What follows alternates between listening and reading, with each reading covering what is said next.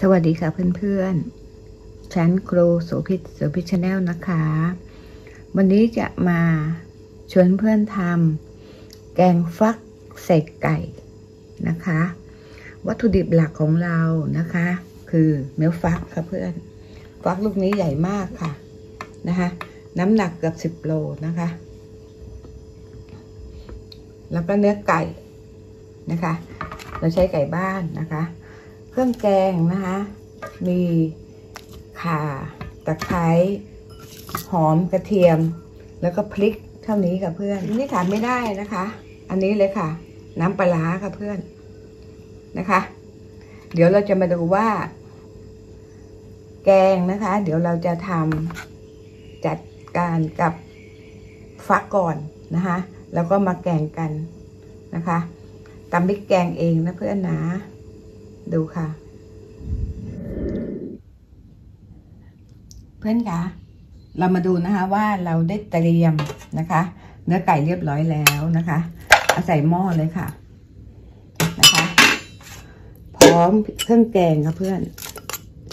นะคะทุกอย่างเนี่ยเราจะใส่หม้อไปก่อนเลยนะคะเดี๋ยวเราจะไปคั่วนะคะไก่กับพริกแกงสิ่งที่ขาดไม่ได้คือตัวนี้ค่ะเพื่อนน้ำปลาร้านะคะ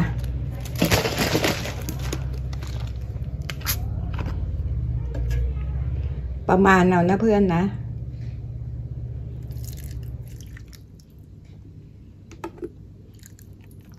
นะคะ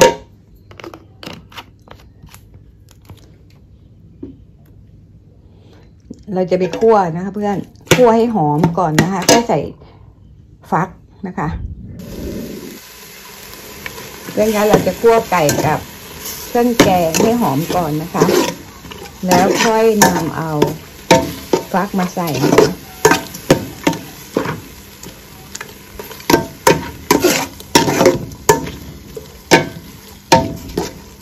อันนี้เป็นแกงแบบโบราณอีสานแท้เลยค่ะเพื่อนนะคะแกงไก่บ้านใส่ฟักแก่นะคะอร่อยมากค่ะเพื่อน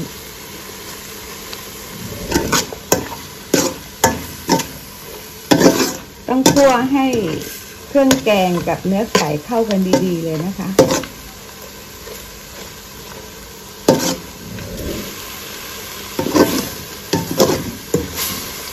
พอหอมให้เข้าดีแบบนี้แล้วนะเพื่อนฟักที่เราล้างเรียบร้อยแล้วนะคะหั่นล้างแล้วใส่เลยค่ะ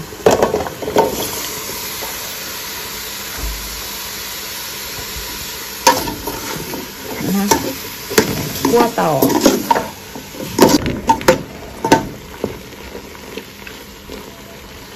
เติมน้ำค่ะเพื่อน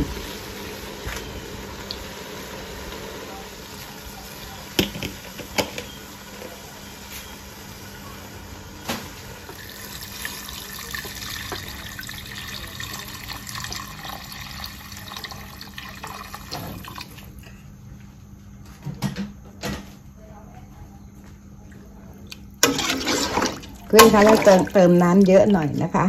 เพราะว่าไก่เหนียวด้วยแล้วก็ฟักก็แก่นะคะเราจะต้มนานหน่อยนะคะเดี๋ยวมาดูกันค่ะตอนเสร็จ